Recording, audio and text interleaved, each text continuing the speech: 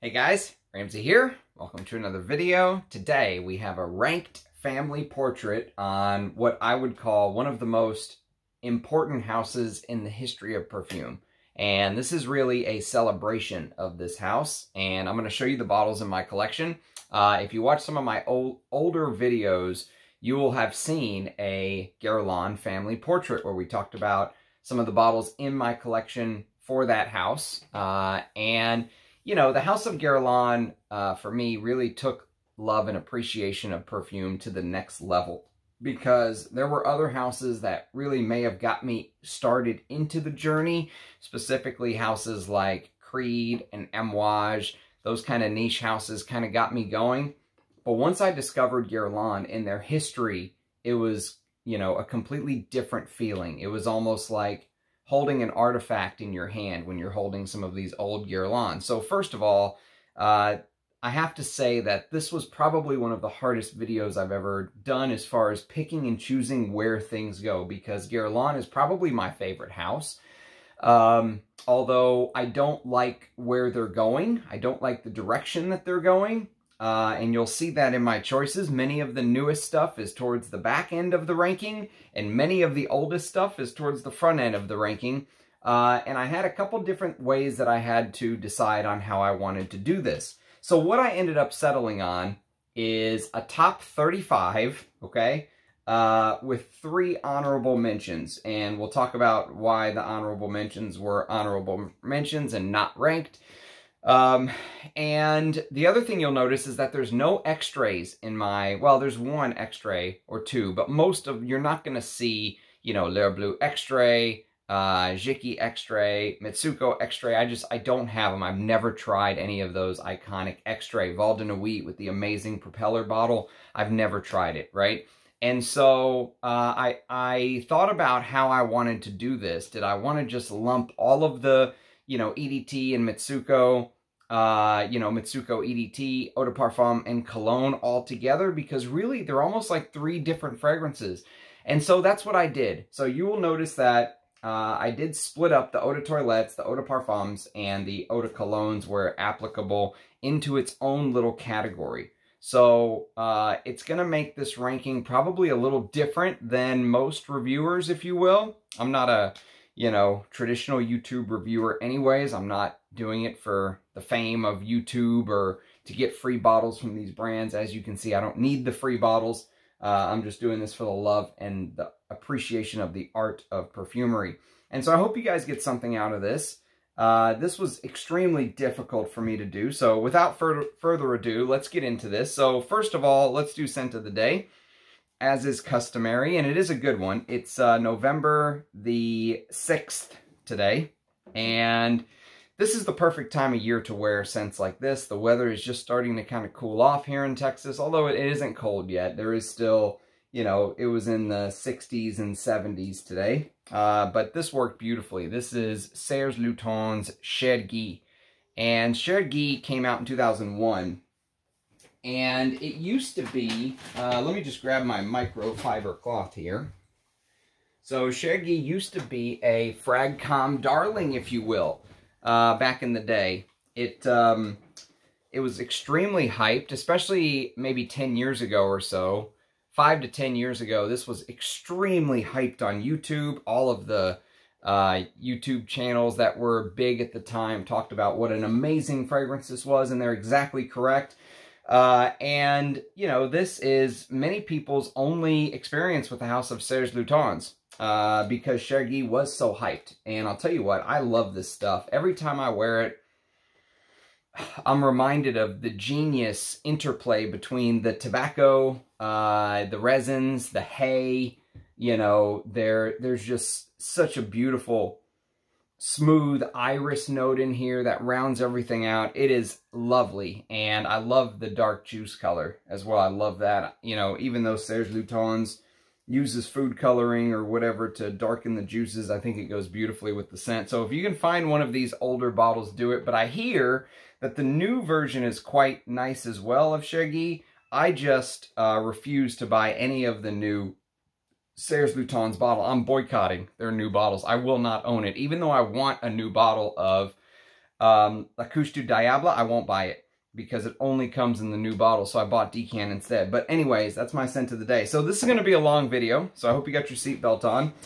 So here's how I decided to do this. We're going to do the 3 honorable mentions. So number 38, 37, and 36, if you will. And then it'll be a top 35 countdown of my favorite Guerlains.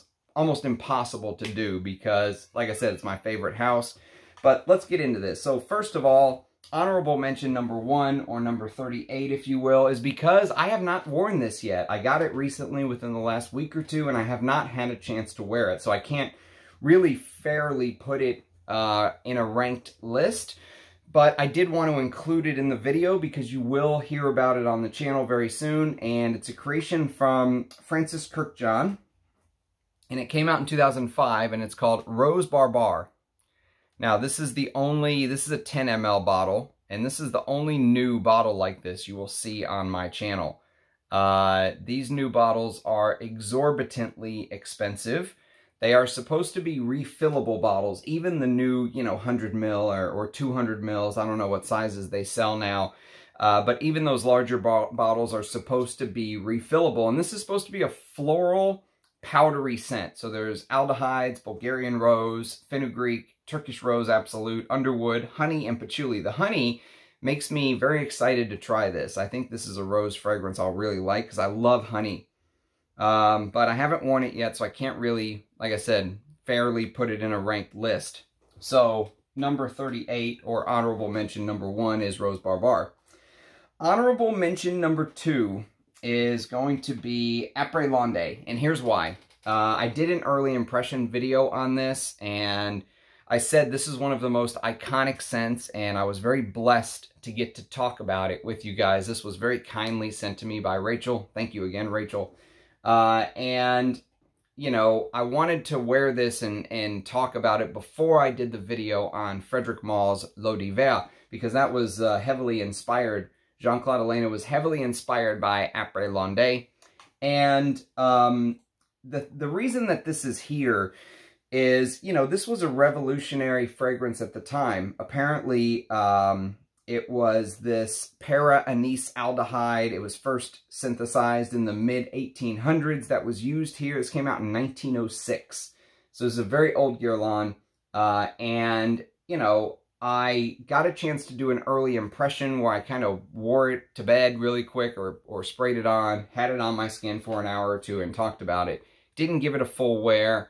And so this could be number 1 on someone's list. This could be last on someone's list. It just depends. But the beauty of these old Guerlains, how do you rank that? It wouldn't be fair if I just randomly put this in the list somewhere. So since I don't have a full bottle, or at least a decent sized decant where I've worn it and understand it, I'm just putting it at honorable mention number 2, but it definitely deserves to be mentioned in the list of all of the great Guerlains. So Apres L'Ondee, this is the Eau de Toilette. I would love to smell the Extrait because apparently there is this lovely heliotrope and violet and this almond-like quality.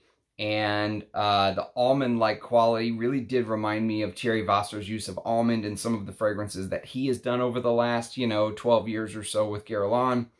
And so it was a really good experience. If you haven't watched my early impression of Apres L'Ondee, go do it. I think I did it justice for someone who, only had it on my skin for a short amount of time. It's how do you break down an all-time classic in an hour? You know what I mean? So that's why it's honorable mention number 2. And honorable mention number 3 is because this fragrance could not be ranked in this list because I couldn't put it any lower. Even if I put it last, it wouldn't speak to the volumes of just what an absolute shite fragrance this is. It's Guerlain's Oud Khôl. So it's their newest one from this year, 2022 release. This video, there's a little bit of a hidden gem in. If you go watch it, you'll see an amazing unboxing from Italy where I unbox some Italian gems that are, mind-blowing, basically. There were some Chanel, Cuir Intense, Eau Cologne from 50 or 60 years ago, very old stuff, 200 mils of Bel Ami, just amazing fragrances. I should have done its own video for that unboxing, because there were some great vintage fragrances. If you watch that unboxing and you're like, man, I would love to try to get in contact with the gentleman from Italy that sent these. He's very professional. I can vouch for him. I will send you his information. He has basically given me the green light to send his contact information. He speaks via WhatsApp. You can text him, and you can look at all the pictures of the stuff he has. His name's Antonio, ultra stand-up guy. And so you can check Antonio out if you're interested in seeing what vintages he has in. But Italy has some amazing vintage fragrances. But so that was at the start of the Oud Khôl early impression video. But I at least got a chance to give this a full wear for the day. And I was very disappointed in this. I think this is a pathetically bad fragrance. And the fact that they are charging $360 or whatever the, retail price is for Oud Khôl is just an absolute shame that Guerlain has gone down this path, honestly. I mean, and I heard the other two are not much better. Oud Nude and Cherry Oud are, from what I hear, but I have not sniffed them, but I'm not excited. This was supposed to be the darkest of the bunch, and honestly, I'll tell you what I would buy instead of this if you can get your hands on it at a decent price whenever we get there. So that's why that turns out to be honorable mention number 3, because I don't think I could put that any lower with that disgustingly cheap praline smell. Not a fan at all. Not a fan at all.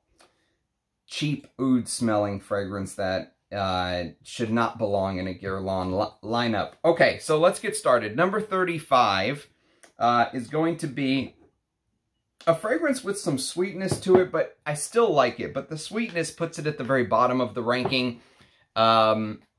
Mostly because I associate that sweetness with this juvenile-like aspect. And I think this is a juvenile fragrance to some extent, but it's very well done. If you're somebody who is wanting to maybe take a step up from the generic designers that everyone is wearing, who's in their teenager years or early 20s or college or just graduated from college, this would be the fragrance I would recommend for them to try.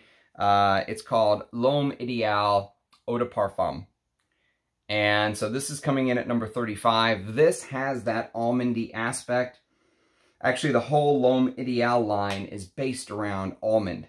And Thierry Vasser put out the EDT, I believe in 2000, and the original Eau de Toilette, I can't remember, but I think it came out in 2000 and maybe 5 years ago, 5 years before the Eau de Parfum. This came out in 2016, if I'm not mistaken. I know his very first fragrance for Guerlain, when he took over from Jean-Paul Guerlain, when Jean-Paul Guerlain was forced to retire, was Guerlain Homme, which is a little higher ranked on this list. But for cold weather, and if you're someone that likes designer perfumes, I think this is a good designer fragrance. It's almond with spices, rose, frankincense, vanilla. The vanilla is very prominent, you could say, but Guerlain does vanilla better than any house. If you want a vanilla fragrance, you can't do, better than Guerlain, in my opinion. And there is this leathery, slightly leathery base. It doesn't smell like a true leather note, like the leathers I love, like Bel Ami or something like that, but there is this leathery aspect to the base with Tonka. And this is a designer take on Tonka, so it does have that sweetness, if you will. But we'll get to later on in the video what I think is probably the best Tonka fragrance money can buy, and it is a Guerlain. But this is coming in at number 35, L'Homme Idéal Eau de Parfum. Okay, so number 34 is the flanker that came out in 2020. So just a couple years ago this came out, and we're staying in the L'Homme Idéal line. So these are kind of bottom of the barrel on this list, but they're good designer fragrances in my opinion, and I do enjoy this even though it's sweet. I like this a little bit more than the Eau de Parfum because they've added a note of tobacco, which I absolutely love. So it's like this tobacco plum, like this plum tobacco, and it's L'Homme Idéal Extrême. So this is the Extrême version, and in LVMH's Infinite Wisdom, they did not release this in the United States, and I think this is probably the best version. It keeps that sweetness from the Eau de Parfum, but it goes away from kind of that cherry vibe. There's a little bit of this vanilla, almondy, cherry-like vibe with the Eau de Parfum, okay? With the Extrême, it goes more into this spongy heliotrope with plum and lots of cinnamon and tobacco and leather. And it's that tobacco-y vibe that I think makes this my favorite from the line. Many people say this is disgustingly sweet, and it is, but for what this line is trying to do, I think this one does it the best. So I'm very glad to have this bottle because it's not sold in the United States, but I think it is still available, but they only sell it overseas in Europe. So number 34 is L'Homme Idéal Extrême. Number 33, and this is tough because many people consider this probably one of their favorite Guerlains, but for me, it was just way too harsh. I will wear it and talk about it, and I plan on doing full reviews on all of these at some point in the future. So you will get a full review on everything. It's just a matter of when and time and stuff like that. But number 33 is Guerlain's Santal Royal. So Santal Royal came out in 2014, and it comes in at number 33, just one step above the L'Homme Idéal line for me because of the very harsh nature of this fragrance. It's very loud, it's very synthetic. It really reminds you of some of the cheaper Middle Eastern fragrances. It doesn't have that Guerlain posh quality, you know, that timeless Guerlain luxury feel that you expect when you buy a Guerlain. This is Thierry Vasser trying to bring Guerlain into the modern age with this Middle Eastern style. And, you know, it is technically a rose oud with that Middle Eastern amber and peach. And the peach note is nice. There is some floral. There's jasmine and neroli in the top. And it mixes with the rose. And so you have to like the rose, the floral aspect here. If you're a guy that, if you smell a rose in your fragrance, you run the other way, this is not for you, okay? But this is completely unisex to me. Would smell amazing on a man or a woman, but it does have that deep, heavy Middle Eastern vibe to it, and it's very, very loud, so you really have to be careful with the trigger, and it lasts forever. You know, you could take a shower and scrub, you know, scrub your hand or your wrist or your neck, wherever you apply this, and you could still potentially smell it even after the shower. It is very intense. But that's what many people love about it. But for me, Santal Royal comes in at number 33. Number 32 is the aforementioned Guerlain Homme. And this is the Eau de Parfum Intense. Now, they don't call it the Eau de Parfum Intense anymore, and it's not in this bottle anymore even. They've now put this line in the bottle that looks like this. So it's a square bottle. It's just Guerlain Homme Eau de Parfum. So they have an Eau de Toilette and they have an Eau de Parfum now. And so the Eau de Parfum is what the Eau de Parfum Intense used to be, if that makes sense. Guerlain loves changing bottles. They love changing names of fragrances, as you'll see. We'll talk about as the video goes on. But this was Thierry Vasser's first masculine release whenever he basically came to power, whenever he became the official nose of the Guerlain Empire. And this is a very good perfume. This is basically a vetiver-based fragrance, okay? And so you do have to like vetiver, because vetiver is the main player of this fragrance, but it's mixed with lime, and there's this boozy rum, peppermint, there's this mojito-like vibe in the opening. It literally is mojito in a bottle when you first spray. But it dries down to this patchouli, this cedar, and this vetiver, okay? And the vetiver is kind of the star of the show to me in the dry down. The mojito feel is the star of the show in the top. But if you wanted a perfume that was fresh, and I usually wear this in summer, okay? This is usually a warm weather fragrance. But if it's the heart of winter and you're tired of wearing the, you know, the tobaccos, the heavy vanillas, the heavy leathers, and you want something that, you know, is a little fresher, this could be an amazing wear for cold weather for me.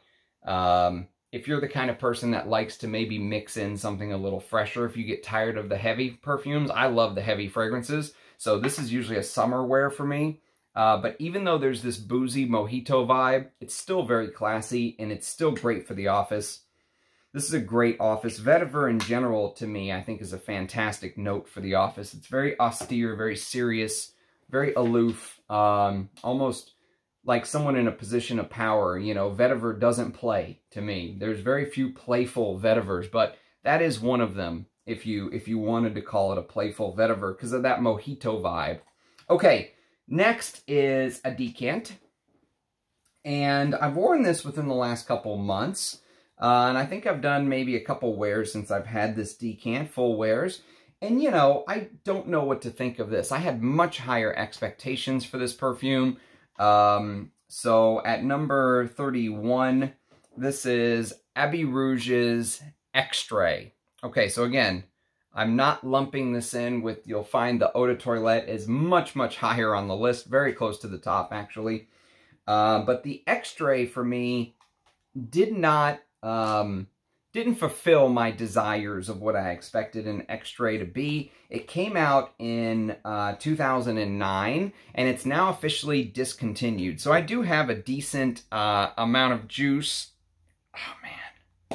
I've got a decent amount of juice left, as you can see. So I've got enough to wear it more and talk about it. But what ends up happening with the Extrait, or what ended up happening on my skin anyways, I should say, is that the beautiful powdery, citrusy element of the Eau de Toilette, which I absolutely love, doesn't really come out on this. It jumps directly into the heavier, spiced patchouli with vanilla and leather. And you would think I would love that leather, but for whatever reason, it comes across as like it lost the sparkle of the Eau de Toilette. Almost like it's trying too hard. It's very dense and heavy. It doesn't project much. It does sit very close to the skin like you would expect an Extrait to do. But I don't know, that heavy spice feel, you know, it feels like in trying to make it heavier and trying to almost like prove to people that this is a heavier Extrait, it lost what made Abbey Rouge special. So that's why the Extrait comes in at number 31. And number 30 is also a flanker, I wouldn't call it a flanker, I'm sorry, I take that back, but it is one of those Guerlain perfumes that has now changed names, if you will. So it is, I think it's now called, I'm going to have to look it up, but Guerlain Louis is what it used to be called. Now it's called Œillet Pourpre. Okay, so I love the boxes on these old Guerlains. And so this comes in at number 30, Louis, but it's now not called Louis anymore. So if you can find these bottles, but the prices have gone way up on them, because these were 50 ml bottles, and the new bottles are, I think, 100 mils, and they like tripled or quadrupled the price on this fragrance. So they changed the name. It's apparently the exact same fragrance, but this is, the reason that this is here is that this is Guerlain doing what Guerlain does very well. This is a beautiful carnation, vanilla, leather. It's got the warmth of benzoin, and it has a lovely clove note to it. There's this spicy clove aspect to it. One of the best carnation fragrances money can buy, though, and it really does do what you would expect a Guerlain that plays with vanilla to do, okay? And so you will see as the video goes on, Guerlain's vanilla scents are very high on my list. And one of the reasons this isn't higher is just because there's no way it can compete with what I consider to be some of the best vanilla fragrances of all time. But if you just take this by itself, okay, a work that was put out by Delphine Jelk with a little bit of Thierry Vassar's help in 2017, I think this is a very good fragrance. Completely unisex. You do have to like that, you know, winter, benzoin-y, you know, warm vanilla. with spicy carnation. And the thing about carnation is that carnation and clove actually share similar...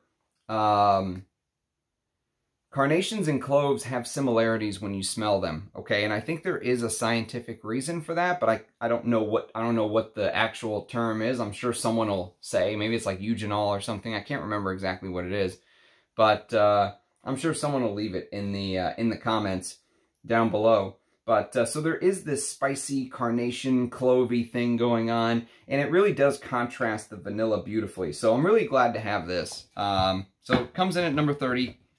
Guerlain's Louis. Okay, number 30, or 29. Number 29 is going to be a flanker of Apres Rouge, and it's called Dress Code.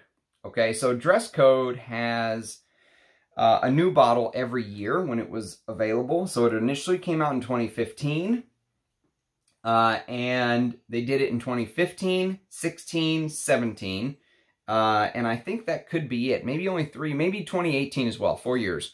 And so this is a 2017 bottle. So every year when you look, you're going to see a different bottle.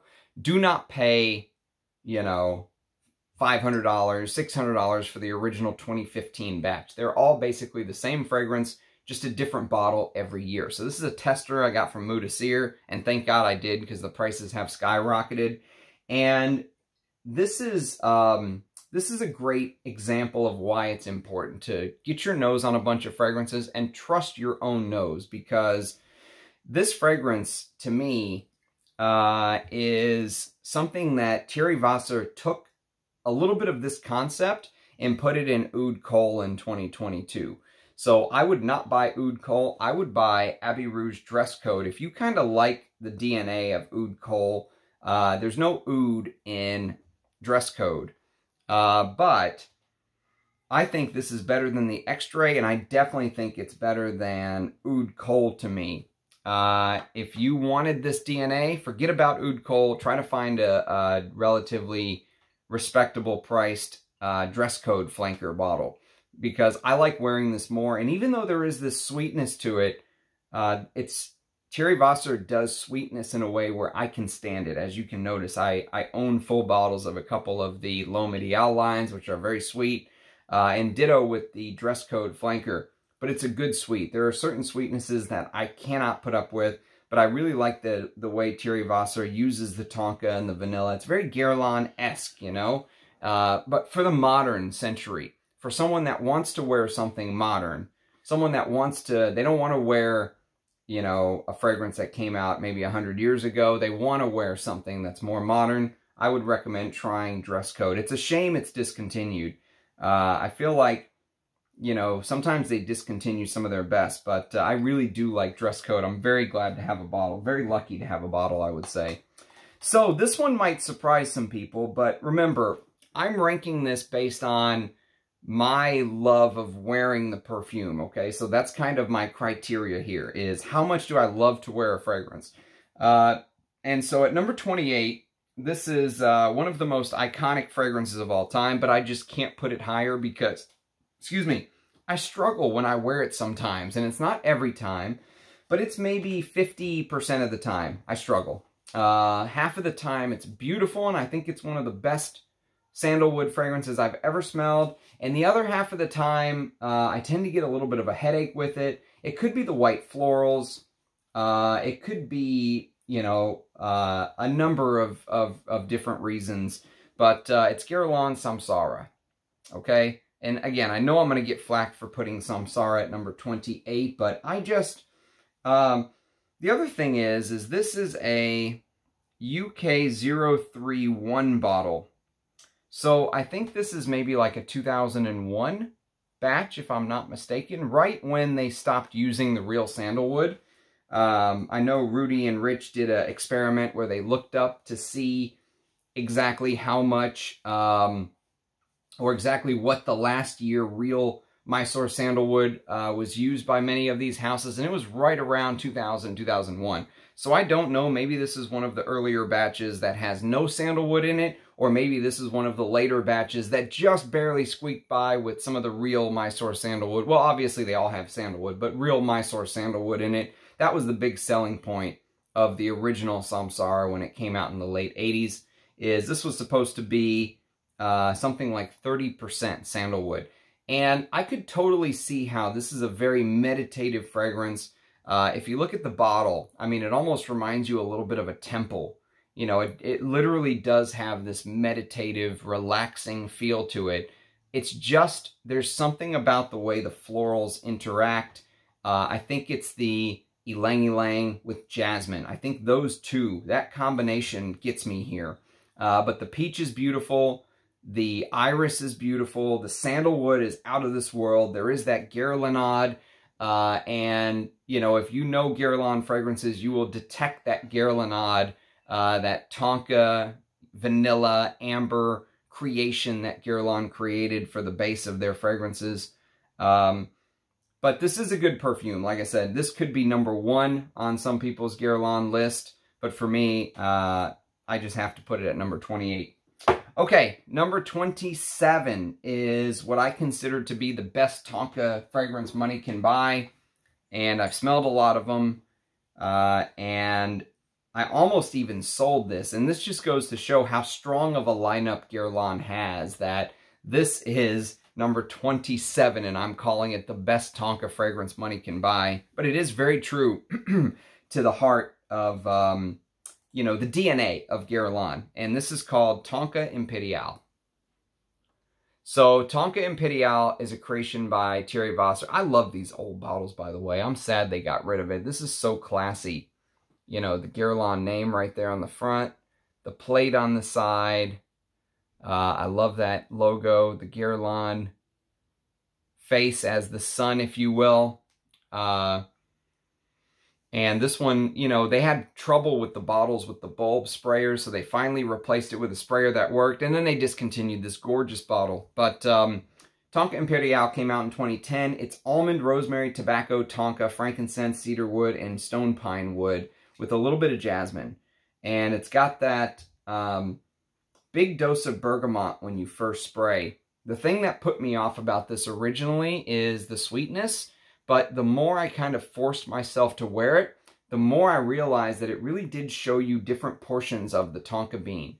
And I have to give a shout out to my friend Russian Adam from the House of Apres L'Ondee for sending me some of those materials, because getting to smell the actual Tonka bean itself really highlighted for me what a beautiful representation of Tonka this is. So Tonka Impériale for me is probably the gold standard when it comes to Tonka, but it does have this, you know, almost like this fresh bakery.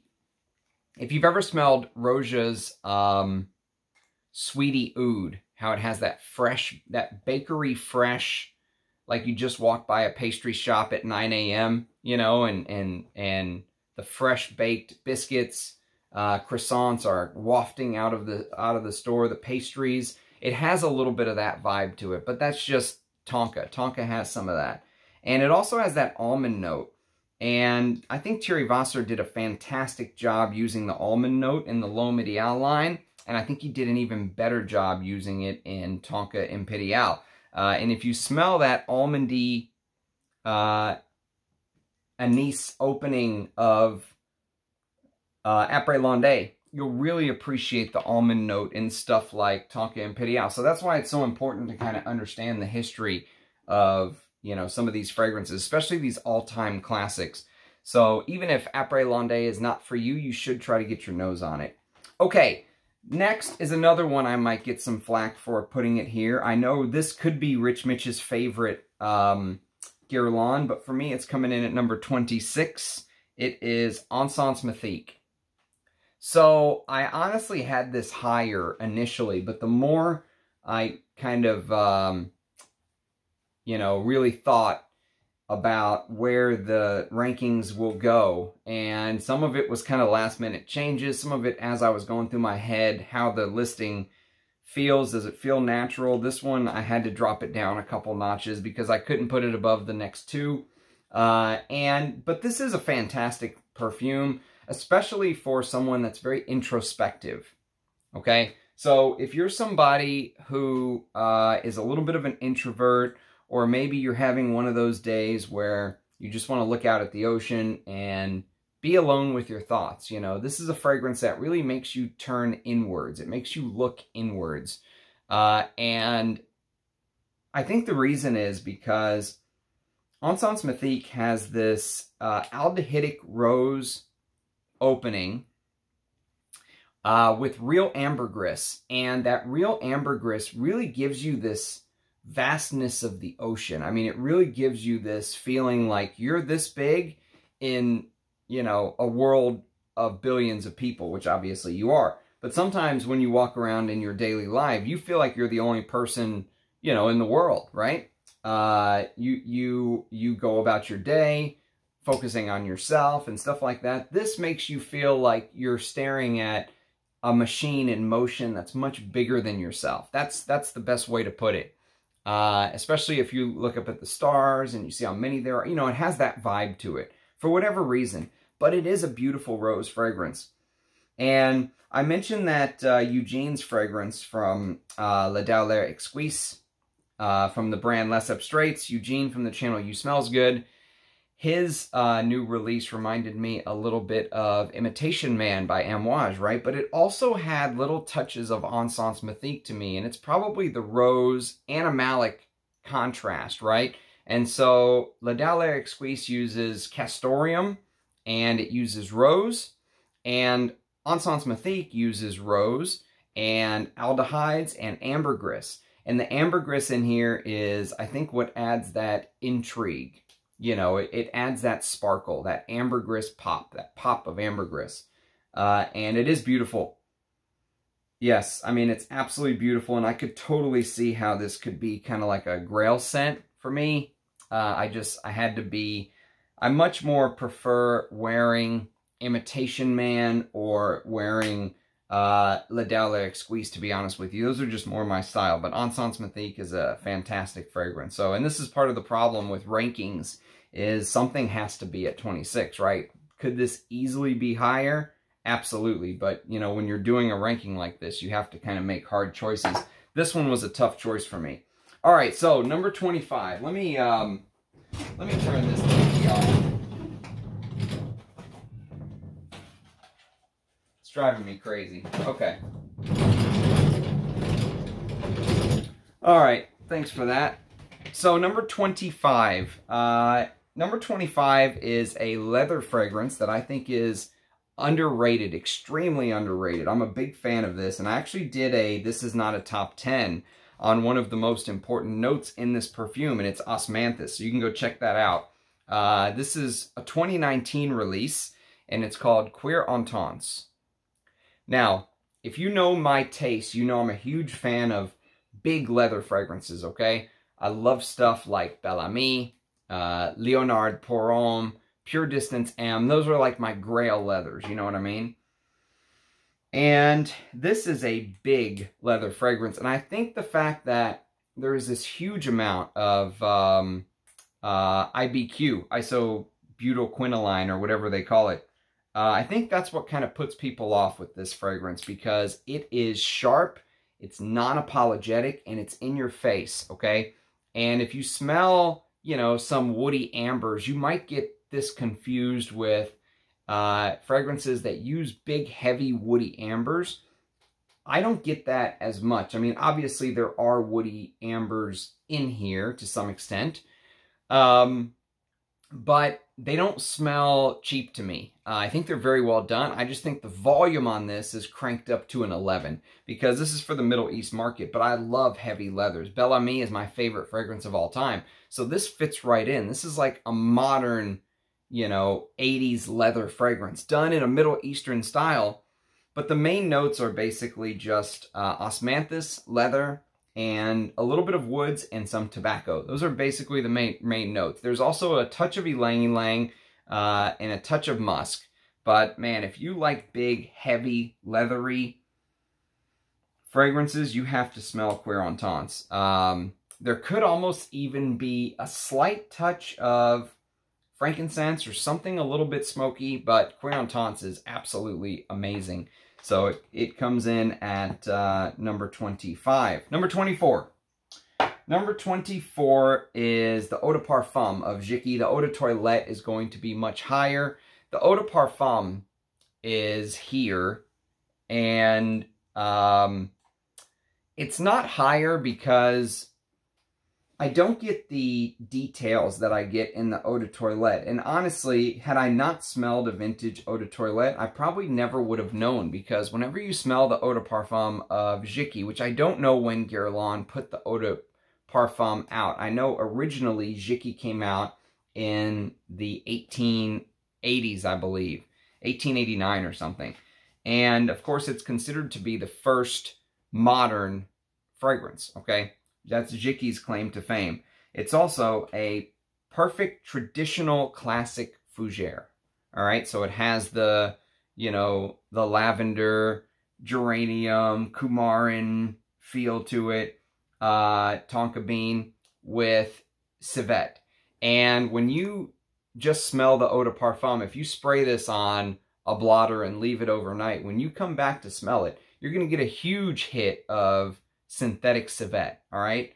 And luckily I like synthetic civet, but that can put people off. There's also some spices and orris, and, you know, it's got that herbal rosemary in the top. But this fragrance can be challenging because it does have this note that is a little off-putting to some. And the way I used to describe it was halitosis, like a halitosis note. You know, like that note where you sleep all night, you wake up in the morning, you haven't brushed your teeth yet, and it has that, almost, that halitosis is the best way I could put it. And I thought that was a great way to put it, to describe it. It gives you the idea of the picture of what that civet note feels like in here. Some people took offense to that, and I see what they mean. I could see how that could come across as offensive. If you absolutely love Jicky or love old Guerlains, I completely understand. I still can't think of a better way to describe it. Someone came up with a great word, but I can't remember exactly what it was right now. But think of that vibe, okay? That's the animalic side of Jicky, but there's also a beautiful traditional fougere, spicy fougere side that comes into play. And there's a lot of different stories behind Jicky, different founding stories of why it was named Jicky. Was it a love that Aimé Guerlain had? You know, was it named after his cousin? Was it this? Was it that? But Jicky is a must-try for a perfume lover. Even if it's not your thing, get yourself a little decant like this and just try it. Because if you smell Jicky when you smell other Guerlains, especially some of the more popular ones we'll talk about later on, sometimes you'll be able to kind of smell Jicky's influence on some of these fragrances. So it is a classy fougere, but it does have this animalic bite to it. So that's why it's coming in at number 24. Number 23 is a fragrance that I just recently acquired within the last month, thanks to Natalia. Thank you very much, Natalia. You've been an absolute lifesaver finding some of these hard-to-find frags for me, so I very much appreciate it. And this is, number 23 is Ambre Éternel, which is a fragrance that only came out in 2016, all right? And it's already discontinued. It only lasted 2 years, so it lasted until 2018. And this is a 2018 bottle, 8B01. So this is the last year they made Ambre Éternel, and they immediately discontinued it. This is so good, though. I love this stuff so much. It is coriander, cardamom, ambergris, and again, in these Middle Eastern line, whatever Guerlain calls this line now, I can remember, Desert to Orient or whatever it is. Thierry Vasseur claims that they use real ambergris, and it definitely smells like there's real ambergris in these two. These two are the ones that you can really smell the real ambergris in. Encens Mythique, which you can still go buy, which I would highly recommend it if you don't have a bottle. And this one might be a little tougher for you to find. Ambre Éternel took me years of hunting to find a bottle, but I absolutely love it. the ambergris will hit you right from the beginning, but you'll also get this spicy amber. So it's both. It's an ambergris fragrance and an amber fragrance. But it dries to this orange blossom absolute with leather. All right, so leather in this Middle Eastern woody vibe. But the amber plays a huge role. And so does the ambergris. And I totally see why it got discontinued. I bet you they used a big hunk of ambergris in here, and it was just too expensive to keep the fragrance going. It smells like that's the case, but I don't know for sure if that's what it is. Okay, number 22 is my favorite from the Guerlain Middle Eastern line, if you will. It is also the first. I believe it was the first. This fragrance started out as a challenge. So basically someone from the Middle East, when Thierry Wasser traveled to the Middle East one day, back in 2010 or whatever it was, said, "You Frenchmen do not know how to make Middle Eastern perfume." Okay, so it was like a challenge, and Thierry Wasser took that challenge, and he created this. He initially created something called Songe d'un Bois de Et, which then turned into Bois Mystérieux, okay? So this is a great example of what I mean by Guerlain loves changing names and packaging. These are the same fragrance. Now, some people say there are slight differences here and there, but to my nose, I think they're basically the same perfume. And it's bay leaf with neroli, patchouli, saffron, jasmine, and cedar, with leather and myrrh. Now, if you look on some sites, like if you go to Fragrantica, I think Fragrantica lists oud. I don't think there's any oud in this fragrance, or there's no oud accord. It doesn't feel like there's oud. You know, I've said before, like on some of those Roja fragrances, like Majestic Oud, where it doesn't feel like it smells like you're smelling oud, but it feels like maybe someone that didn't know what oud smelled like, other than that it's had this exotic Middle Eastern vibe to it. Then they might think they're smelling oud in here. But this is leather and myrrh and spices. This is a very spicy, big saffron. You can almost smell the green bay leaf in here with leather and myrrh. And it is very good. It's a great Middle Eastern fragrance. I think the best of the line. The first was the best of the line. There's some in this line I don't care for. The musk, I'm not a big fan of. The patchouli, I heard is shite. I've never smelled it. But that's my favorite. So that one's coming in at number 22. Number 21 is a flanker that Anuj sent me. Thank you, Anuj. Anuj at Enchanté Perfumes. And he sent me this little bad boy. And this is a long forgotten flanker. It's a flanker of Samsara that I'm actually enjoying more than Samsara, believe it or not. It's called Air de Samsara. Now, this goes back to my, the way that I did this video. These are my favorite fragrances to wear. If I was ranking it based on, you know, importance of the composition and, you know, where it ranks as far as the most important fragrances in Guerlain's history, Samsara would be much higher on the list, okay? This would not beat out Samsara. But since I'm ranking them based on my personal preference and the ones I like to wear, this beats Samsara to me. And it definitely smells like there's a beautiful sandalwood note. I don't know if it's Mysore. I don't know what it is. All I know is that this is a fresher jasmine sandalwood with bergamot and narcissus, which is daffodil, which there's like 50 different types of daffodils, which makes it tough to categorize specifically unless they say. But the secret ingredient here is mint. And this is a beautiful summer fragrance. 1995, this came out, marketed towards women, completely unisex. I would have no problem wearing this. It's just beautiful. I mean, it's just, there's no other way to say it. It's a beautiful, fresh sandalwood, minty jasmine perfume. And the jasmine in here does not bother me like it does in Samsara EDP. So, okay. Next, we're going to a discontinued Guerlain, sadly, at number 20. It's the first time Mitsouko shows up, but not the last, because again, I'm ranking all the different iterations. But this is the vintage Eau de Cologne version of Mitsouko. in the beautiful clock face bottle. So if you take a look at these old Guerlain boxes, you will be able to see that there is a copyright on the side. This one says copyright 1967, but that's when the design of the box was made. Beautiful design, by the way. I love the old Guerlain boxes. And here's the bottle. Beautiful bottle too. Stunning clock face bottle with the little tag right here. And this is fantastic. I mean, this could easily be higher. I struggled with where to put this because Chypre is my favorite category to rank, all right? Well, not my favorite category to rank. It's my favorite category of fragrance if I ranked it. And this is probably my least favorite of the Mitsoukos that I have. I also have the Eau de Toilette and the Eau de Parfum, which will be higher on the list. But it's just the fact that this has this fresher take to it.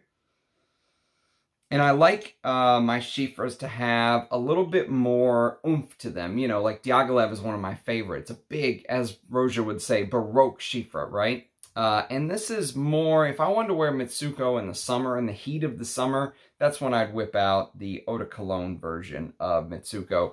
But it's absolutely beautiful. It's got all of the Mitsouko aspects. You know, it's got that bergamot with jasmine and rose, lilac and peach, ylang, ambergris, oak moss. The spices are there. The vetiver's there. The cinnamon is there. Oh, it's so good. Probably objectively, all right, not my favorite to wear, because my favorite Chypre is probably Diaghilev to wear, but objectively, Mitsouko is the best Chypre ever created, in my humble opinion. All right, so the Eau de Cologne of Mitsouko comes in at number 20. Number 19, a long-lost vintage Guerlain that you can still buy at a relatively fair price because it's not hyped. No one talks about it, but I love this. It's probably one of my favorite of this category. So when you talk about, again, this is a Chypre, again. So when you talk about this, you know, fresh, citrusy, spicy, woody category of Chypre, this is probably, I would much prefer to wear this over something like, say, Chanel's Pour Monsieur, right? You put this head-to-head with Pour Monsieur, even though this came out in 1998 and Pour Monsieur came out in the 50s, I'm taking the Guerlain. But this is called Coriolan, and literally one of the best bottles you've ever seen. Just a complete work of art. And I think this was supposed to be like a gunpowder pouch, if my memory serves correctly, but don't quote me on it. But Coriolan is named after a famous Roman general. You can go read the story about him if you'd like. And this was the last main masculine release that LVMH allowed Jean-Paul Guerlain to basically put out on his own. He made a couple other things after this, and he actually made a masterpiece after this no one talks about, but I will mention it. Even though I'm looking for a bottle, I'll give you guys my honest take on it. Even though it may hamper my ability to find a bottle, I am still looking for a bottle of it. But this Coriolan you can find, I think I found 2 of these 50 ml bottles for like 90 bucks a couple years ago for both. And that was like on American eBay. That was just what the prices are. No one talks about this. There's also Guerlain did what it loves to do as far as changing the names of the perfumes, right? And they did it again with Coriolan. They discontinued this like a year in, all right? No one bought it. No one was buying this type of scent in 1998 when this came out. They were all buying the Cologne, fresher, you know, aquatic type fragrances. And then a couple years after this, so in 2008, a decade later, Thierry Vasser and Jean-Paul Guerlain put out L'Âme d'un Eros, which I actually have a decant of, and I've done a comparison of the two. There's a comparison video up on my channel. You can go check it out. But I think Thierry Vasser and Jean-Paul Guerlain had to play with some things in L'Âme d'un Eros. Like, for example, I think they used an everlasting flower note in the base to try to, which is Immortelle. So I think they used Immortelle in the base to try to give the impression of an oak mossy base, even though they couldn't use oak moss in 2008 like they did in this version. But if you buy this version of Coriolan, the older vintage, make sure you try to get a sealed or an unsprayed bottle, because when you have a bottle of perfume like this, the clock really starts. I mean, there's always degradation as the years go by. You can't stop that. But the clock really starts when you first spray it, once air gets into the bottle. And so this is a citrus-heavy fragrance. There's a lot of bergamot, neroli, petitgrain, lemon, and herbs like sage and basil and ginger and coriander and stuff like that, nutmeg. And so the top notes, the citrusy top notes, bergamot, lemon, neroli, those are most apt to turn on you. So I've had a lot of people say that their bottles have turned. Luckily, mine haven't, but be careful buying secondary with Coriolan. You really want to get something sealed if possible. Okay, so that was number 19, sorry. Number 19 was Coriolan. Number 18 is a fragrance that's had a little bit of a meteoric rise for me. I initially really disliked it. It was a very complex fragrance, and it smells very similar to a hard-to-find Dior, which is called Dior Essence. All right, so to me, there's lots of similarities to Dior Essence. And the fragrance in that we're talking about at number 18 is called Chamade. Now, this is the Eau de Toilette. I would love to smell the Extrait of Chamade, which, honestly, the Extrait of Chamade probably has the most beautiful bottle ever created, ever, okay? It's that inverted heart bottle with the ridges. And I think there's stories with the ridges, too, but I don't know. You'd have to look up the story. I couldn't recreate it for you on this video. But Chamade came out in 1969. The same year as Dior Essence, interestingly enough. And these two are really two peas in a pod. I would love to know who came out first. If anyone knows for sure whether it was Guerlain, Chamade, which came out first, or whether it was Dior's Dior Essence by Guy Robert, which came out first, I would love to know. But obviously, the two French houses were vying with each other for, you know, control of the market. They're both targeted towards women, but they both have this absolutely beautiful, complex, two of the most complex fragrances I've ever smelled. There's so much going on in these two. You know, there's floral aspects, there's green aspects. Chamade has a beautiful galbanum. It is very spicy, okay? So when you first spray, you're going to get the aldehydes and the florals like you would expect from a 60s feminine targeted fragrance. But you're also going to get clove and spices, and the base is resins, lots of resins, benzoin, Peru balsam, Tolu balsam, ambers, and vanilla and stuff like that, with vetiver, which is historically a very masculine note. Vetiver, for me, when I think of vetiver, I always think of masculine perfumes, and sandalwood. And it's a beautiful creation. It's taken a while for me to come to that conclusion, but I think it absolutely is a beautiful creation. And so you will hear me talk more about this little beauty very soon on the channel. So that is number 18, Chamade Eau de Toilette. And again, if you like Chamade, check out Dior Essence. They are two peas in a pod. Okay, number 17. We're getting to the big hitters, and here's one of them that, again, could easily be number one. I mean, imagine trying to rank the best Guerlains. It's personal preference once we get to this point. But this is the Great Val de Nuit. Now, this is the Eau de Toilette, which I would love to smell the Extrait in that beautiful propeller bottle. I never have. But the Eau de Toilette works beautifully for me because 9 months out of the year here in Texas, it's hot, okay?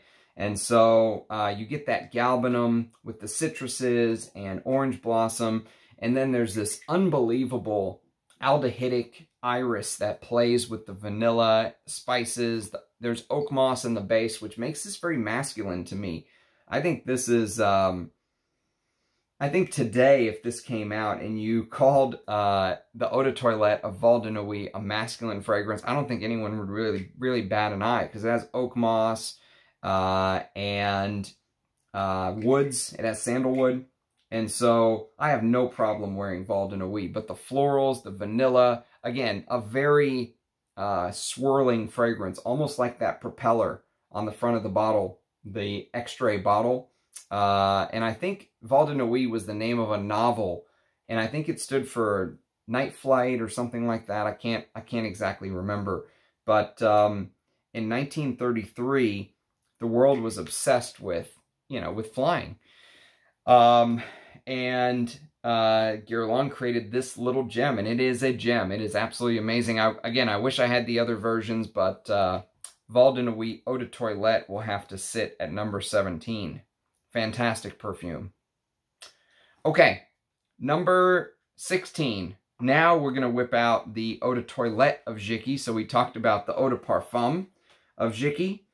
At number 24, at number 16, it's the Eau de Toilette of Jicky. And this is a no-brainer. When I compare these two, I much prefer this Eau de Toilette. And the problem with doing this type of ranked video is that I'm ranking this particular bottle of the Eau de Toilette. I know there are different versions. I think this is probably an 80s bottle. UTOEA14 is the batch code. So I think this is probably an 80s bottle, but I'm not 100% sure. But the fresh lavender, the hesperidic notes, and really the depth. When I smell this Jicky in Eau de Toilette form, and I compare it to this Jicky in Eau de Parfum form, there is something, almost tantalizing. It almost puts you in a trance the first 10 minutes because of just the way that the fragrance opens up and the depth of it. It is... some people call it dandy. I don't think this is dandy at all, personally. It did come out in 1889, and it does have that, that vintage feel to it. But with how crazy the niche market is nowadays and how niche is just copying older fragrances, if you're into stuff that is a little bit challenging and you've never smelled Jicky, I would recommend the Eau de Toilette. Now, is the new Eau de Toilette as good as this one? That I have no clue. I've never actually smelled the new stuff. But, man, the spices, the ambergris, the woods, the frankincense, the florals, the lavender, the herbal aspect, the citrusy freshness. It is just fresh, lavender, hesperidic, and animalic.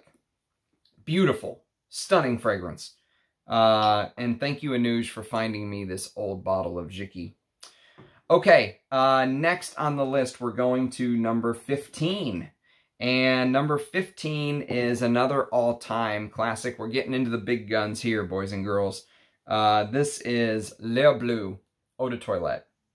I really struggled with where to put this because I know I said Encens Mythique is an introspective fragrance, and it is. It absolutely is. But to me, this is the king or queen of introspective fragrances. I mean, I just think about a world gone by. I think about all the poor men and women who suffered during World War I, during the wars, the, famine that came after, the, disease, everything that happened, the world on the brink of war, people dying in the trenches. They were, they deployed gas. They gassed each other. It was just a terrible war.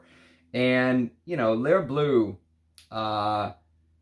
is that, I think about all of that when I wear Le Bleu. It's very introspective, but you also think about the past. And, one of the best quotes of all time was put out when Le Bleu was being created by Jacques Guerlain, probably one of the greatest perfumers of all time. And he basically said that he felt something so profound that he could only explain it in a perfume. How's that for a perfume quote? Probably the best perfume quote of all time, in my opinion. And this does have this flowery, powdery, so floral, powdery, is the way that the fragrance transitions. There's anise, there's old school carnation, there's neroli, there's violet. And that, think about the most purple, deep violet you could ever imagine. That's the color that my brain sees when I wear Le Bleu. And it's meant to be that way because it's supposed to be basically the hour where the sun is just kind of going down on the horizon. It's almost completely gone, or is completely gone, but there's still that light in the sky right before full dark takes over. I think it means the blue hour, if I'm not mistaken. But it has the Guerlain in the base, that Tonka vanilla benzoin ambery thing that they created that's just stunning. The iris and the violet is stunning. And when I first smelled this, I said, this is the best version of Le Bleu, the Eau de Toilette, 100%. But as you can see, the Eau de Parfum is actually ranked a little bit higher. And I think it's because, and we'll get to it in just a second, but I think it's because it just suits this scent a little bit more. I think this is meant to be a heavier fragrance. But if I wanted to wear Le Bleu in the summer, this is what I would wear. But it is a very emotional scent for me. Le Bleu really does move me. Okay, so next on the list, we've got number 14, and this is not discontinued, but you've got to get it from the Paris boutique only, unfortunately. And excuse me whilst I hydrate. Okay, number 14 is Mouchoir de Monsieur. Probably one of the best, again, fougères ever created. And I prefer this over Jicky. And I don't know why. Maybe it is because it says it's made for men. I don't know. There is this beautiful lemon vervain note that is missing from Jicky. And it does feel like maybe the cinnamon is a little amped up. Maybe the oak moss in the base is a little amped up. But I think this is the best version of, almost like an improved version of Jicky. For me. I don't get as much of that halitosis note. There is still civet. It's still animalic. But I like the way that the civet kind of moves in this fragrance a little different. And originally, Mouchoir de Monsieur is named after the tradition in the old days where if you went out to a club or a bar or something, men would bring a tissue or, you know, napkin or whatever it was, you know, what do they call them now? Pocket sleeves. They would bring a pocket sleeve. And what they would do is if they met a woman that they really liked, they would actually spray the fragrance. Well, or beforehand, they would spray it with the fragrance. And if they met a woman that they really fancied, they would give them the pocket square to remember them by. Interesting dating ritual that they had back then. They were a little more classy than now. Could you imagine showing someone from 1904 a club today? Their head would explode. All right, next we're going to number 13. And it's the re-emergence of Le Bleu, this time in Eau de Parfum. So the best version of Le Bleu for me. And this is just a crappy little refill, but, you know, I don't care. It's about the juice, not the bottle. And, you know, what else can I say about Le Bleu? I mean, I'll try to do a full review on it. I think that I much better understand Le Bleu now that I've had a chance to do a video on Apres L'Ondee. This is a very important perfume. So again, even if that's not your thing, I would still urge you as a frag head to get your nose on Apres L'Ondee, because I think I much better understand that anise opening, you know, because of the... Sorry, my daughter's screaming in the background. I don't know if you could hear. But because of the para-anise aldehyde that was used in Apres L'Ondee, I much more understand the anise opening with the violet and the heliotrope. And I often said that Le Bleu is a big heliotrope fragrance. And if you look on the back of this little tester bottle of Le Bleu that I have from the 80s, you'll see it says heliotrope right there. And the heliotrope really does stand out in both versions. But the EDP is more. It's thicker, it's richer to me. Okay, number 12, and this was I had such a hard time ranking this, but because I love wearing this, and this scent really makes me feel special, like I'm wearing something very special when I wear this fragrance, but I couldn't put it any higher just because of, you know, how the chips have fallen. But this is Lidge, L'Instant de Guerlain. Here's the Eau de Parfum Extreme, and there's the original with the black around the outline. I pulled out the big guns for you guys for this video. So, luckily I have 2 bottles. I have a backup. I feel very comfortable. They're both 75 mils. I love the bottle, by the way. I love when Guerlain used to make their own bottle for each scent. And L'Instant de Guerlain took that patchouli that was so masterfully used in Heritage, which is much higher on the list. And Beatrice Piquet, who made Trussard d'Uomo in 1983, she made 2 of my favorite fragrances of all time. Trussard d'Uomo in 83, and then she made this in conjunction with Jean-Paul Guerlain in 2005. But Beatrice Piquet is officially the perfumer of note. And there's this Elemi, oh God, the Elemi, the star anise, the citruses, you know, mixed with the cacao, the tea, the hibiscus seeds, the patchouli. The patchouli is just stunning. Patchouli blossom, cedar, sandalwood.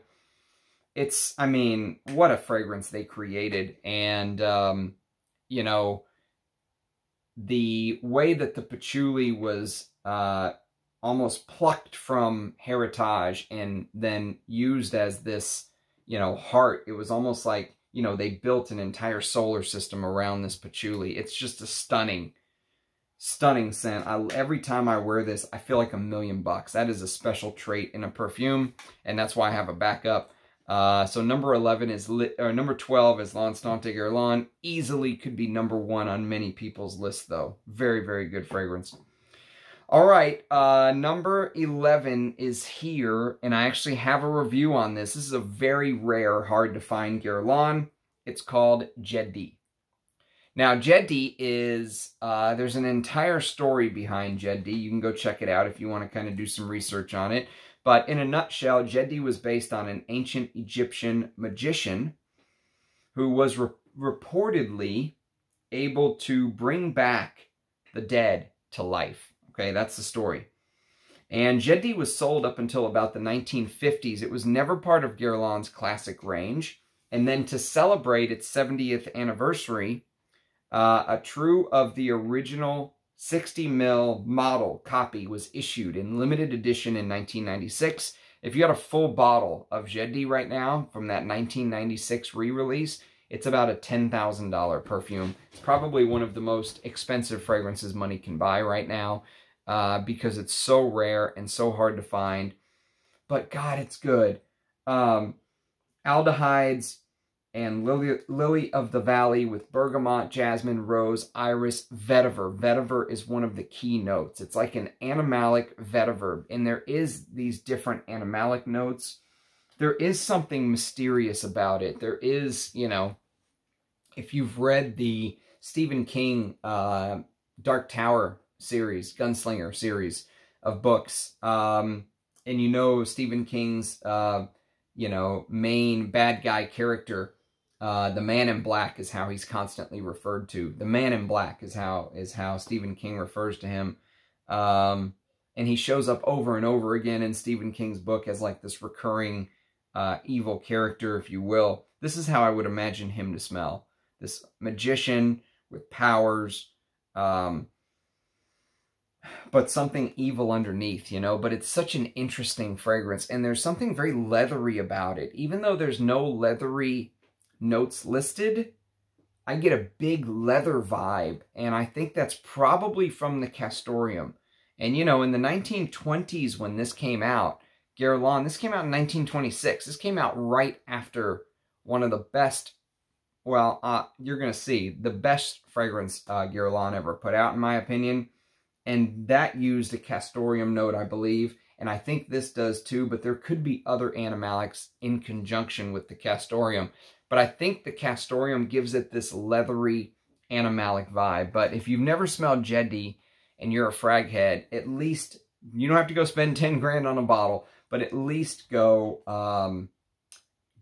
try to get a small sample and smell it. It's something you'll remember forever. And in fact, I did an interview with Russian Adam, and he said that he ordered a sample of this, and while he was waiting for the sample to arrive, he created War and Peace. And he created War and Peace, which is one of my favorite fragrances. Luckily, one of the few Apres L'Ondee I was able to get a full bottle of. He created War and Peace as his imagination of what Jicky smelled like before he ever smelled it. Like a representation of what he imagined Jicky would smell like. Just an interesting tidbit of information for you there. Okay, now this fragrance has shot up the ranks for me. When I first got it, I said, okay, probably the best vetiver of all time, but it's not for me. And then my stance became probably the best vetiver of all time. I'm warming up to it, but I much prefer other vetivers like Encre Noir. And while I still think I prefer that deeper, darker, rootier, earthy vetiver, this is probably the best vetiver fragrance ever of all time. No question asked. I don't think anyone would argue with you if you said that as a fact. If you said, hey, this is my favorite vetiver, you would just say, hey, great choice, mate. This is Guerlain's vetiver from 1959. There is a story to this bottle as well. Each one of these rungs represents a stage in a man's life. Okay, and there's an entire story behind it. You can go check it out. Again, the beauty of the old gear. One of the most beautiful bottles of all time. The ribbed for your pleasure. And man, is vetiver pleasurable. It's really grown on me. It's got orange, bergamot, and lemon with nutmeg, pepper, vetiver, tobacco, and tonka. And I think that tobacco is what sets this fragrance to another level. It really does smell like you're smelling like you're outside, you know, on a beautiful spring day. The grass is green. You know, it has that green, grassy vibe to it. And normally I like my vetivers to be more rooty and earthy and dark and deeper, richer, almost muddy. I like my vetivers to be muddy. Muddy is a great word. This is the exact opposite of that. This is clean, green. There is spiciness from the pepper and the nutmeg, but man, that tobacco is just so perfect, and it could be one of the best tobacco notes in a fragrance that no one talks about. When people do a top tobacco, and I'll rank my top tobaccos, but no one ever talks about this fragrance, and they easily could. The tobacco in here is stunning, and so is the bottle. Guerlain's vetiver.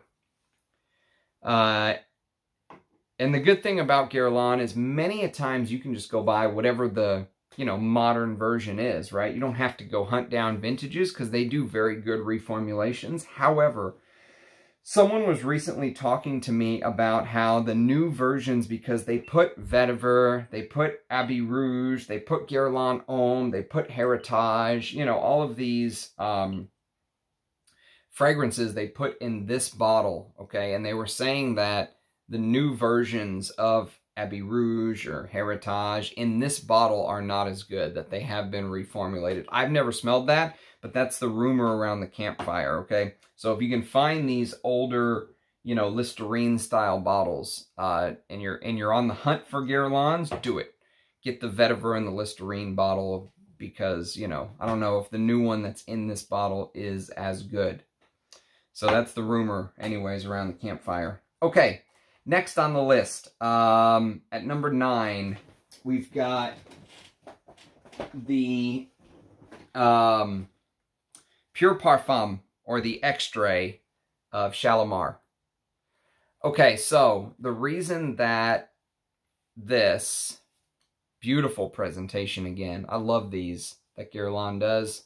The reason that this is not higher is because the Pure Parfum of Shalimar, and this is copyright 1999. I think this is about 20 years ago, is my guess. I don't know exactly what batch code is. UK. Sorry, I can't read it. I can't read it. But I think it's about 20 years old based on the packaging and stuff like that. But the reason that this is number 9 and not higher, and by the way, the Extrait of Shalimar is ranked number 1 in women's perfume. It's 2022, guy. 2022. And Shalimar from 1925, the Extrait, is ranked number 1. How about that? Insanity. But the iris and the jasmine, the rose, is amped up in here. It also smells like there's some heliotrope, maybe even some lilacs, or, there's a bouquet of flowers that you don't smell in the Eau de Toilette and the Eau de Parfum. A blossom of flowers really shows up in the Extrait, the Pure Parfum. You still get the vanilla, the balsamic notes, and it's still identifiable as Shalimar, but I prefer the Eau de Toilette and the Eau de Parfum, but this is still an amazing fragrance. This is one of the only Extraits I've been lucky enough to experience. I think maybe Jicky is an Extrait as well. So there's 2 Extraits that I've been lucky enough to experience, but I never got a chance to smell the Extrait of, Val de Nuit or Mitsouko, some of these other ones. Samsara. I haven't got a chance to smell the Extraits of many of them. Oh, and Abbey Rouge, of course. I got the Extrait. That was on the list. Okay, let's continue. Number 8 is this little gem. Again, back to the greatest sheep fragrance of all time. The greatest sheep. And it is Mitsouko Eau de Toilette. So the greatest sheepra of all time is Mitsouko Eau de Toilette, in my opinion. And any version, honestly, of Mitsouko, Mitsouko is what it is. But the Eau de Toilette comes in at number 8. And this, again, this bottle in particular, this UK OFB2, this 80s version or early 90s version is stunning. It is a little fresher than the Eau de Parfum, but that peach note just really pops. The oak moss, there's something mysterious to this fragrance. The story on Mitsouko, some people don't like. It's about a woman who was in love with someone other than her husband, which is a very risque story to put out there in 1919 when this came out, 1919. But man, what a sheepra they created. Just amazing. There's no reason to go spend $2,000 on Rose's sheepra extraordinaire when you've got stuff like this floating around out there. It's just... And every time I wear this, I almost punch myself and say, what are you doing? Why are you messing with all these other niche houses when you have this? You have one of the great, one of the best fragrances out there, and you're out sniffing a million other perfumes. Just go home. Go home and wear this, Oh, it's so good. But my favorite Mitsouko is the Eau de Parfum, okay? And the reason it's my favorite... 4T01 is the batch code on this one, which I think could be a 2014. I'm not sure, but this is an amazing fragrance. The Eau de Parfum is my favorite because it's just a little bit heavier. It's a little richer. It's a heavy, thick fragrance. If you like your chypras rich, heavy, like if you like something like Diaghilev, if you like your chypras to be, really rich and thick, like Rochas Femme, Eau de Parfum of Mitsouko. I'd love to smell the Extrait. Absolutely would love it, but I never have gotten the chance yet. But this is an amazing fragrance. The Eau de Parfum comes in, for Mitsouko, comes in at number 7. Number 6 is the one I was telling you guys about earlier that I am on a hunt for a full bottle. In fact, if right now you said, Ramsey, just forget about price. Pick one bottle. I'll let you get one bottle of anything out there. Anything at all, period. I would pick this. This would be my one bottle. It's Guerlain's Metallica. Now, Metallica actually sued Guerlain. This came out in the year 2000. The band Metallica actually sued Guerlain, believe it or not. And, God.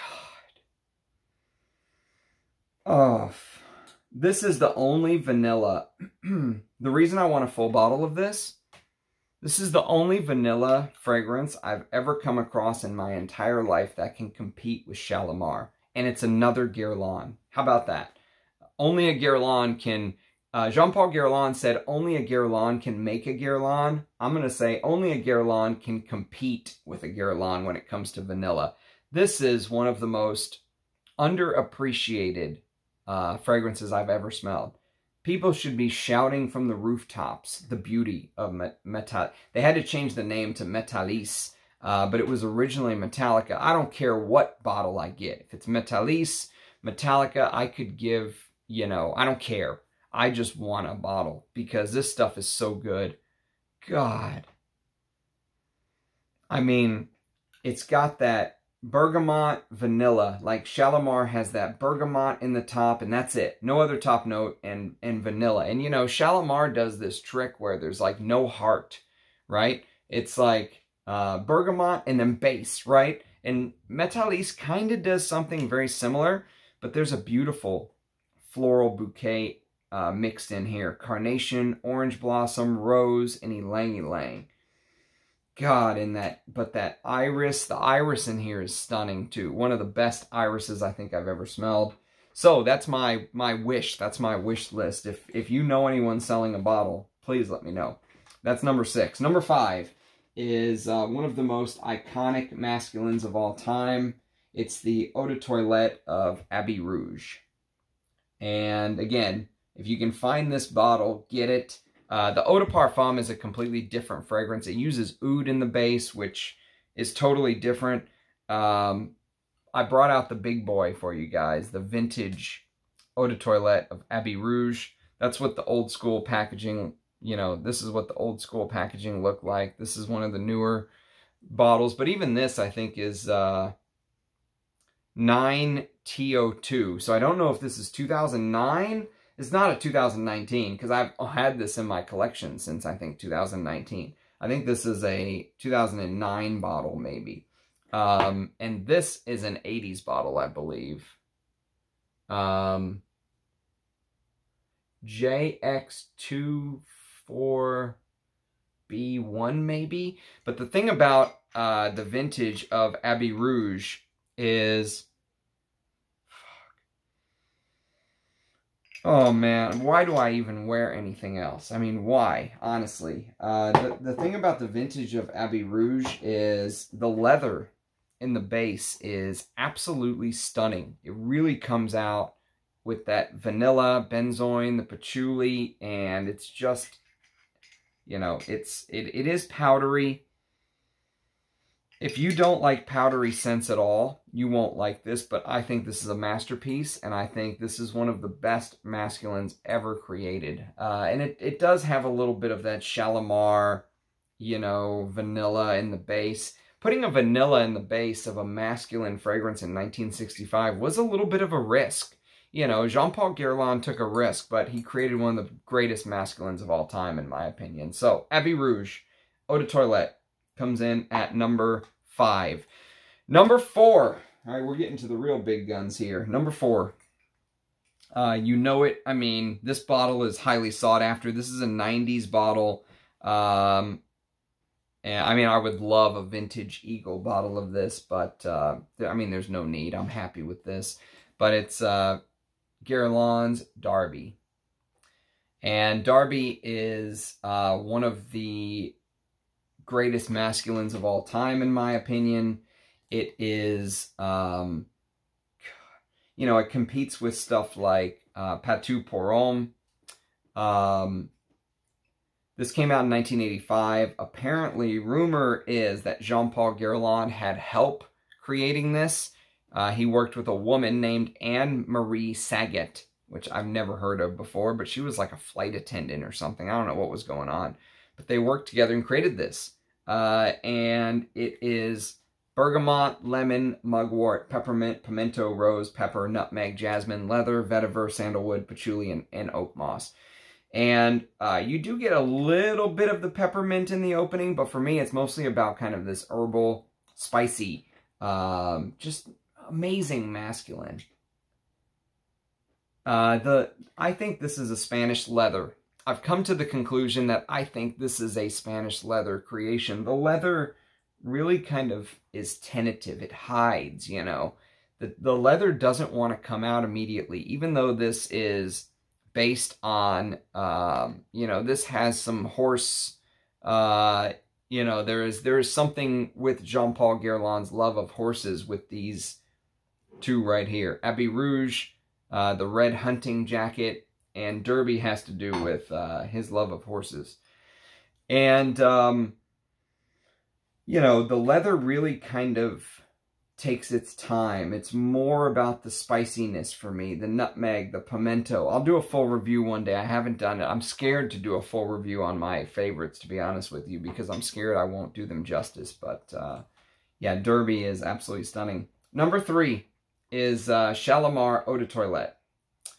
1925. This bottle is something. I mean, Rich Mitch sold me this. Thank you, Rich. You know, there's an entire story behind it. If you go watch the Long Lost Haul unboxing, you'll hear about it. I think this is a 70s bottle. I'm not 100% sure. I think this is an 80s Eau de Toilette. Again, not 100% sure, but I can tell you they're both amazing. Amazing. God, I mean, I've worn this to bed multiple times since I've gotten it, and I want to wear it to bed tonight too, because there is just something so absolutely calming. I mean, I'm in love with Shalimar. Shalimar is a very special fragrance for me. There is just something about the, you know, for me, and I know Coty's Emerald and all that stuff, and I know that came first, but for me, this is the reference Oriental. The reference Oriental.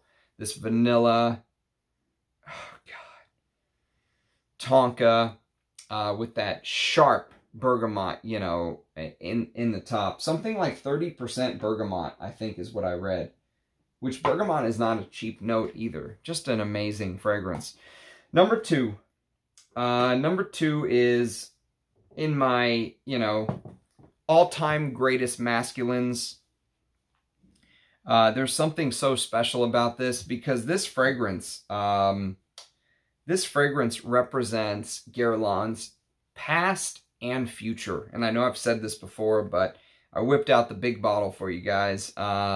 So this is Guerlain's Heritage. The gold cap Eau de Toilette is, I don't think I've smelt a more complex Eau de Toilette ever, okay? In everything I've sniffed, I don't think I've ever smelled an Eau de Toilette with such depth and complexity. You know, the lavender, coriander, bergamot, lemon, pink pepper, patchouli, tonka, vanilla. It does have this forced floor-like smell when you first spray. The patchouli is a rock star. And then, you know, they took that patchouli and created lidge with it, okay? So again, you can smell the past in this. You'll smell bits and pieces of Jicky with the lavender. There is a slight aldehydic vibe as well. You'll smell a little bit of Abbé Rouge in Heritage as well. You'll basically smell many of the long-lost Guerlains, and then you even smell the future. I think this is supposed to be like Foucault's Pendulum. You can maybe see it better with this. I'm always scared to do it with this one because it's a splash, but you know, it's supposed to be the pendulum showing the rotation of the earth. And I mean, what a fragrance. What an absolute gem of a fragrance this is. The bottle, everything about it is perfect. This is a perfect masculine for me. It's perfection. I think AC from Smells Good, from the channel Smells Good, called this a colossus of a fragrance, and I completely agree. The Eau de Toilette of Heritage is mind-blowing. And the only reason it's not number 1, is because this fragrance, the Eau de Parfum or the Parfum de Toilette is my favorite Guerlain. I think it's the, you know, it's the centerpiece of Guerlain's, creation, if you will. All of the fragrances over the years, all of the big hits we've talked about. If you walk into a Guerlain store, this is the one that's kind of enshrined in the center of everything, and it's Shalimar Eau de Parfum. Now, this is an 80s bottle, which they used to call Eau de Parfum, Parfum de Toilette. I don't know if you can see it. The bottom's a little dirty. But Parfum de Toilette is what they used to call it. Look at that. Copyright 1982. How cool is that? And so this is probably my favorite, Parfum de Toilette. But this modern Eau de Parfum is still amazing. The modern Eau de Parfum is still amazing. It has that richness to it, that depth. Oh, man. I don't know if you could do vanilla any better. It has, you know, the backstory with the Taj Mahal. You can go read about that. And, you know, how his wife died and he was obviously broken up over it. He never remarried, but this has this warmth to it. You know, if you imagine two bodies, two people who are in love, making love outside, and the iconic Shalimar bottle itself, if you just go to Parfumo, type in Shalimar, Eau de Parfum, you'll see the iconic bottle. It's probably my favorite bottle of all time, which I don't even have here, but, you know, that iconic Shalimar bottle. The blue on top can represent a woman's headdress that they used to wear in the old days, the queens would wear, or it could represent the blue of water from the fountains around Shalimar. There's a ton of fountains at the Taj Mahal, but I mean, everything, the story, the fragrance, the way it makes me feel, the way that this fragrance opened up an entire new genre for me. Shalimar,